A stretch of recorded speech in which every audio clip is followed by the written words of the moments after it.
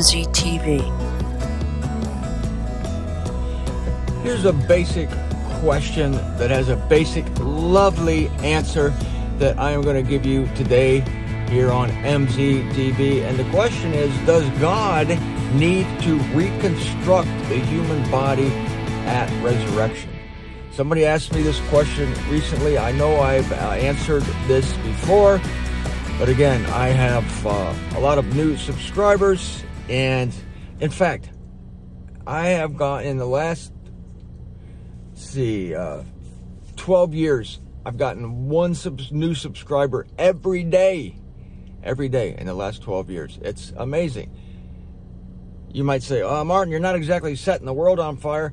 Not trying to set the world on fire. That's God's job. My job is to supply the body of Christ with good, solid, scriptural, spiritual information that's going to give you peace. And this topic gives me an opportunity to talk about resurrection, which is one of my favorite topics.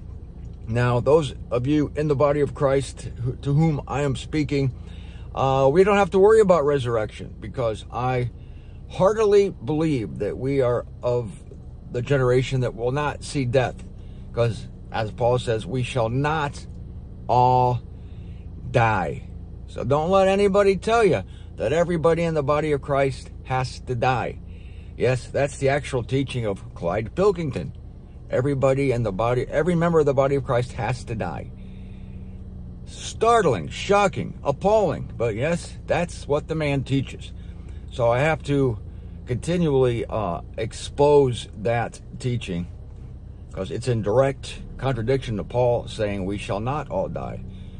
But of course, Clyde's argument is, well, that belongs to the old body of Christ. We're in the new body of Christ. All these man-made borders and distinctions, throw them all out, because there's a beautiful, simple truth, and I'm into big time beautiful, simple truths. A simple truth is not to say that a truth is unspiritual.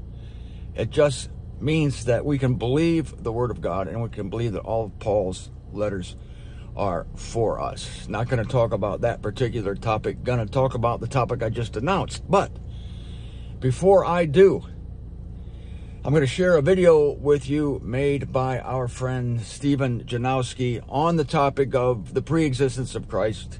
I know we've hashed this out to extreme degrees, and I'm satisfied that I've set forth the truth. This is not a controversy, by the way. The pre-existence of Christ versus the non-pre-existence of Christ, it's not a controversy. This is the truth versus a sect.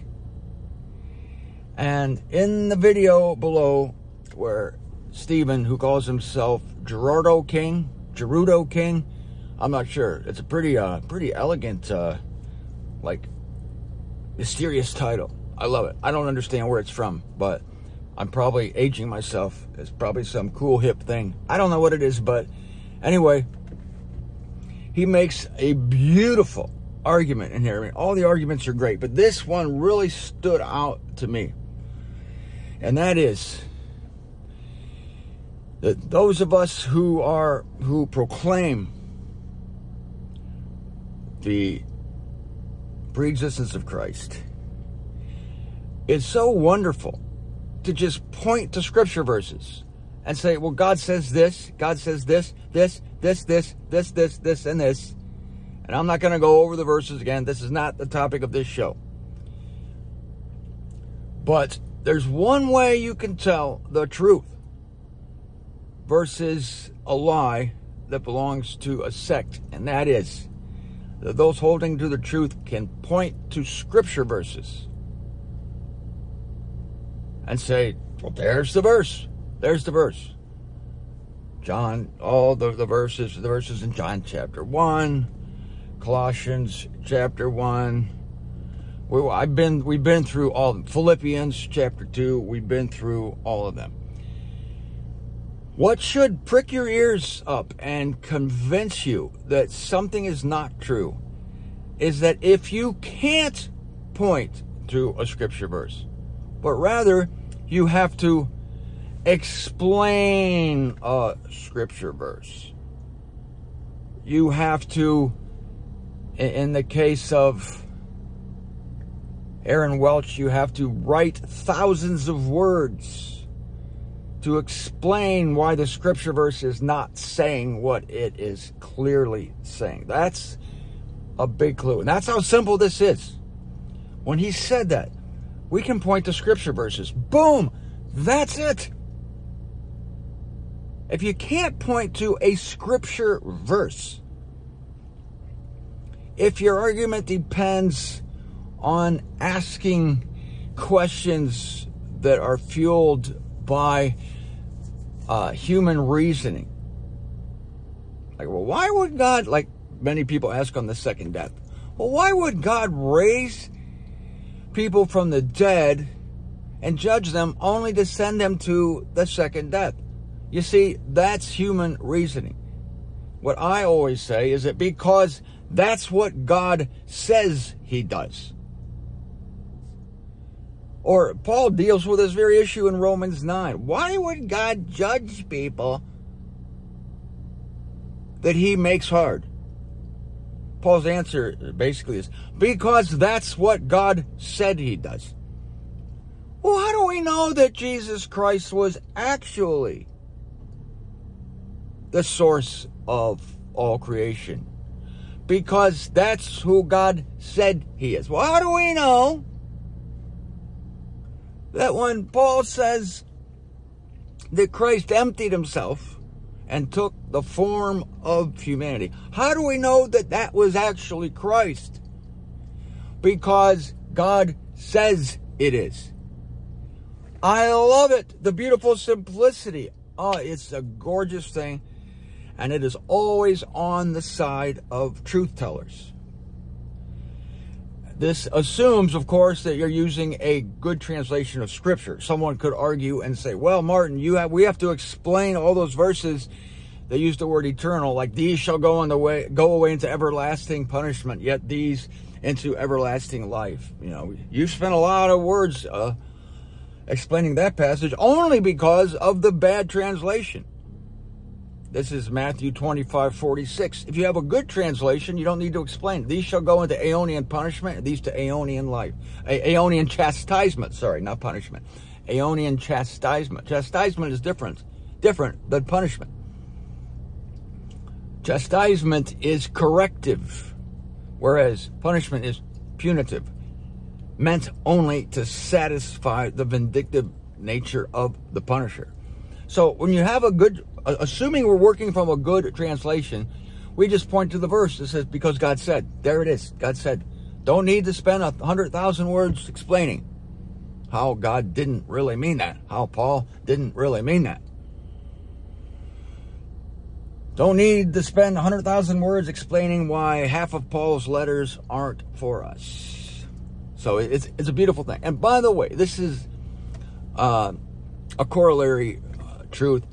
You want to know how to tell a conspiracy theory from the truth? Here's how you tell. And it's another simple thing, a beautiful test. It works every time. If your theory requires thousands of people, even a dozen people, if your theory requires a dozen people to not speak about it, to shut up and to keep the great secret, then it's a conspiracy theory.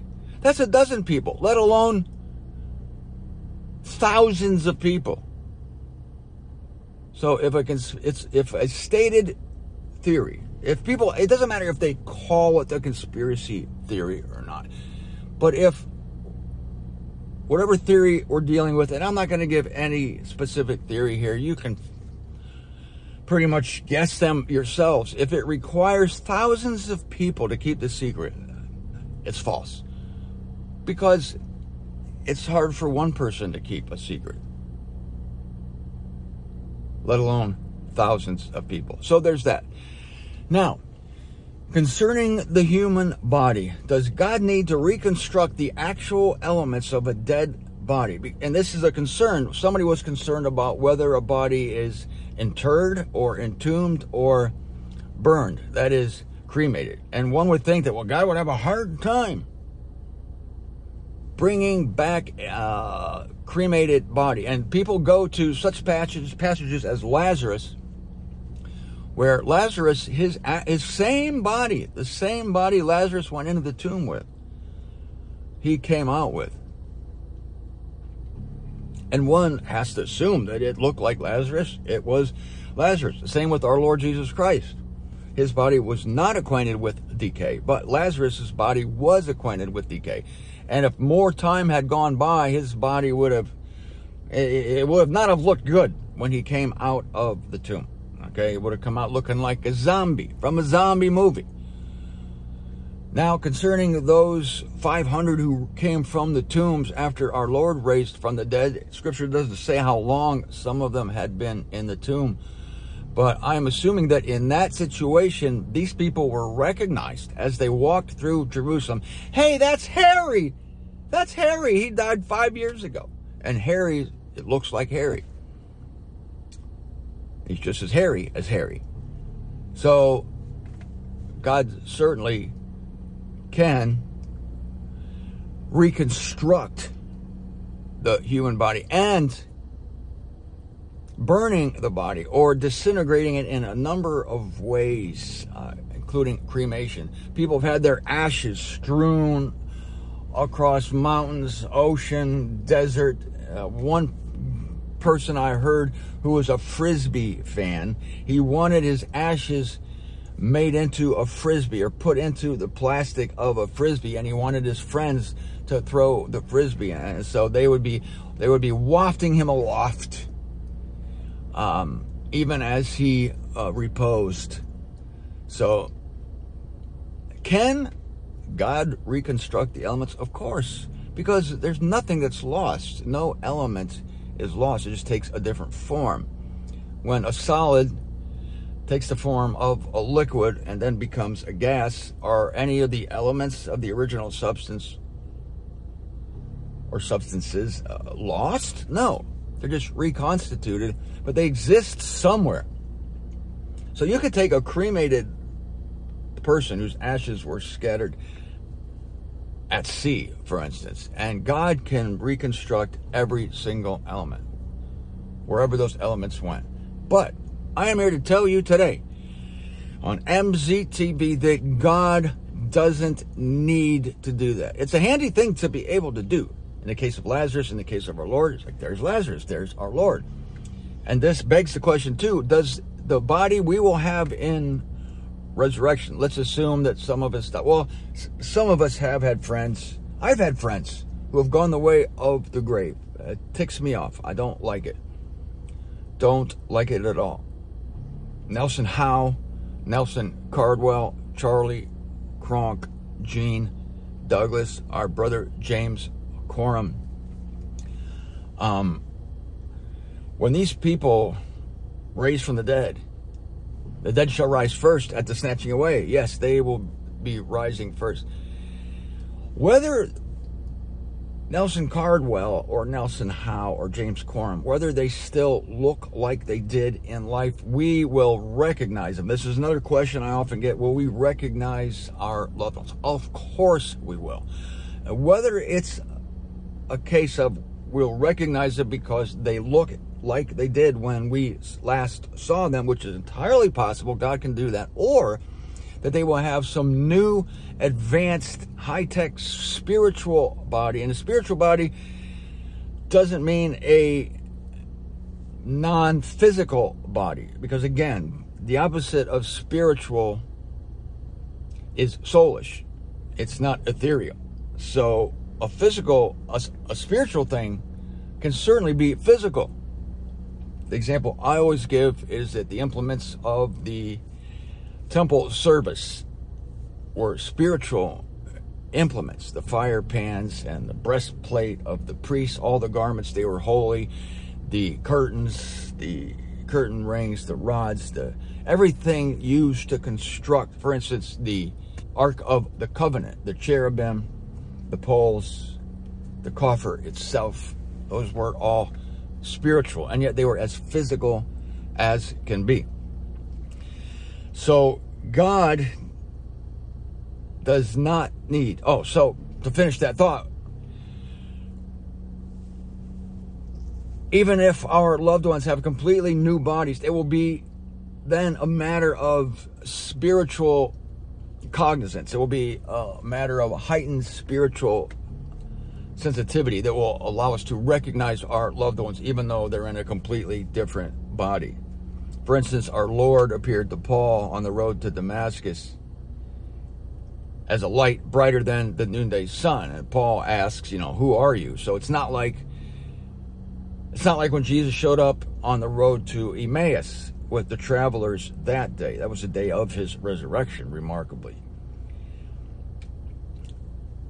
Jesus can do tricks with his new body. So he can appear as a human body, but apparently the body he took was not recognized by those disciples. Could be that they never met him in real life. I'm not sure. So it might be that he looked like the Jesus Christ that went into the tomb, or it could be that he altered his appearance, as he is able to do. But when he came into the upper room with the disciples, he looked like he did when he left, which would be convenient, but not necessary, because we will have a heightened spiritual perception, and we will be able to recognize our loved ones, even if they don't look like our loved ones. Now, let me use a computer analogy.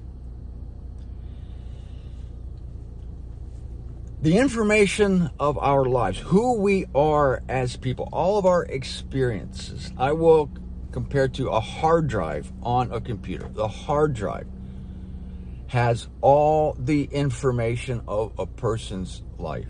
And in the computer analogy, let's just stick with the computer analogy for now. The hard drive has everything on the computer. So it doesn't matter what kind of casing you put the hard drive in. You can put it in a phone, you can put it in a supercomputer, you could put it in all sorts of multifangled casings that we would call computers. But it wouldn't matter. Put it in a green computer, a red computer, a tall computer, a skinny computer, a squat computer, a tiny one, a big one. It doesn't matter. It's the information on the hard drive. And neither does it matter what kind of monitor you use. The monitor just shows you what's on the hard drive. So you have three parts of a computer: the casing, that is the actual construction of the computer itself; the hard drive, which is where all the information is; and the monitor, which shows you what's on the hard drive. And the analogy here with death and resurrection would be the body, the soul, and the spirit. The casing of the computer would be the body.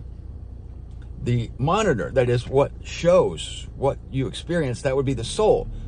Soul is our perceptions, our senses, analogous to the monitor.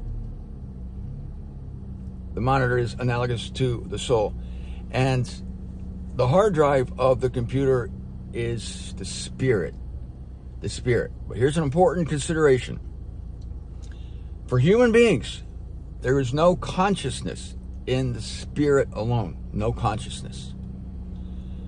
When God created Adam, he blew the breath of life, that is the spirit, into the casing, into that inert being that he had created out of the soil. And Adam became a living soul. His monitor came on. He began to experience things.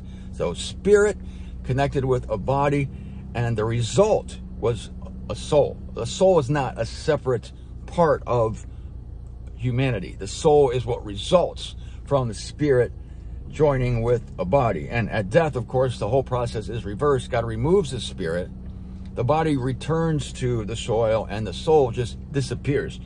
And the word Hades in the Greek and Sheol in the Hebrew just means unseen. Where does it go? When you unplug your monitor, where did the image go? When you turn off a light, where did the light go? It's unseen.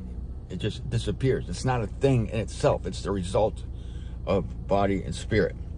Or in the case of the light bulb, the electricity would be analogous to the spirit, and the bulb itself and the tungsten filament would be analogous to the body, and the light and the heat would be analogous to the soul.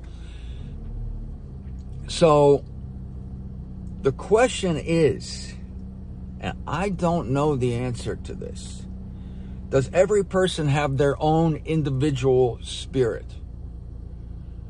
It could be But again, I need to emphasize that there's no consciousness in the spirit. So when God removes a spirit, let's put it this way: if God removes your spirit at death, God removes your spirit. Is that your spirit? Is that piece of animating life particularly yours? And does God have like file cabinets where everybody's spirit is? The person's not there. The person is where the body is. Even if the body has been scattered, the person is scattered. The person doesn't exist. The person doesn't exist anymore. Your Uncle Harry does not exist anymore. But God has the spirit. God has the information. Now, it doesn't have to be that this is Harry's spirit.